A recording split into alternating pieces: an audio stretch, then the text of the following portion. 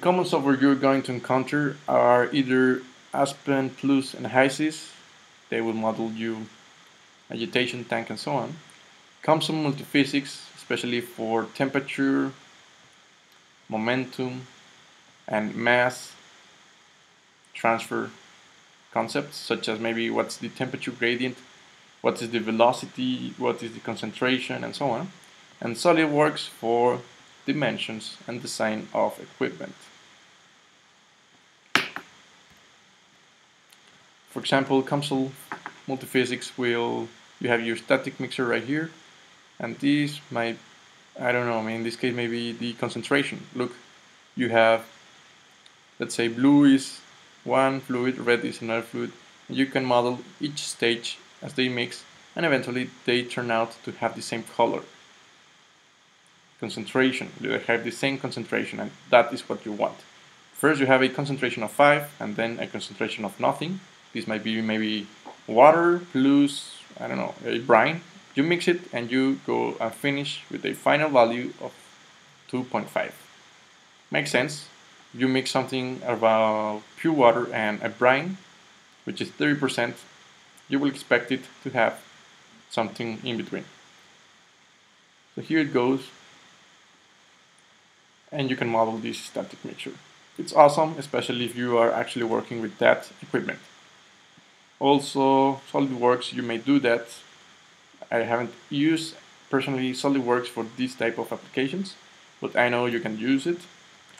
Also, this mixer or splitter, you can see here how they split. This is the A splitter designer. Also, this mixer, this is about velocities of forces, not about concentration.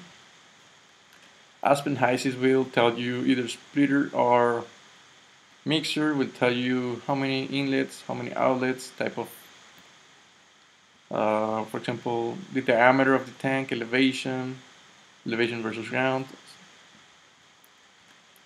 You can also add properties such as molecular weight, mass, heat transfer, density, and so on. It has plenty of data.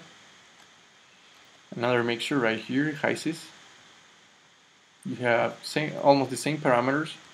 You got I think the most important parameter is diameter, elevation, and yeah, eventually you just need to click run, and the flow sheet will tell you how they will mix, and maybe even time of mixing, the temperature requirements or final temperature, and I think that's essentially what Aspen HYSYS will tell you. Of course, he will tell you the final composition.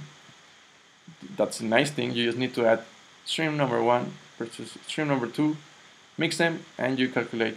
Well, you don't calculate. Click run, and Aspen will calculate for you the final composition.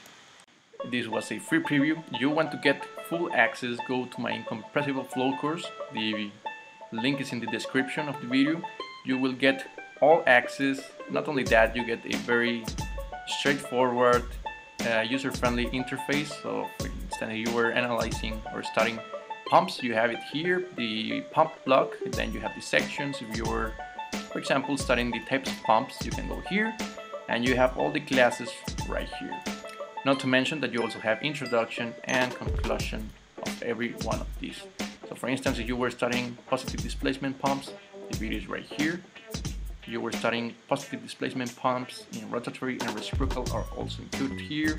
Centrifugal pumps, which is a very important topic in this course, you have it right here.